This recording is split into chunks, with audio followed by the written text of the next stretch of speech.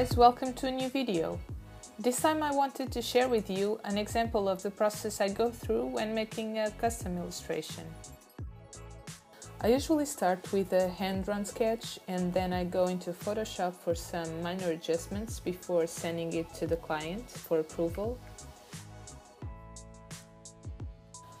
I make two kinds of commissions. You can choose between a digital illustration or a watercolor piece. And in this case, the client decided to go for the watercolor version, so that's what you'll be seeing right now.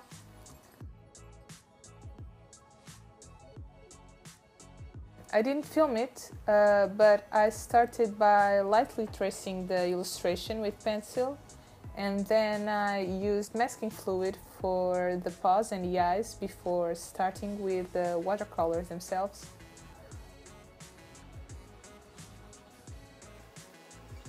A little bit of context about this piece.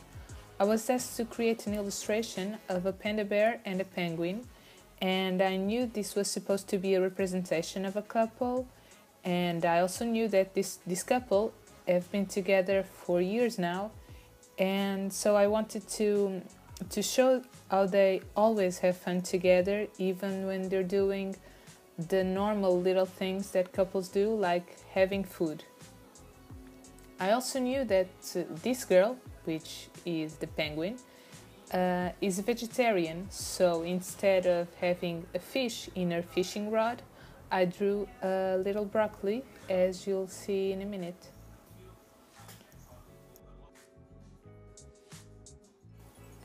What more can I tell you? Oh, whenever I use watercolors, I also like to use my watercolor pencils. They add detail and a lot of texture to the piece, and I think they make it look more interesting. Well, at least I hope so.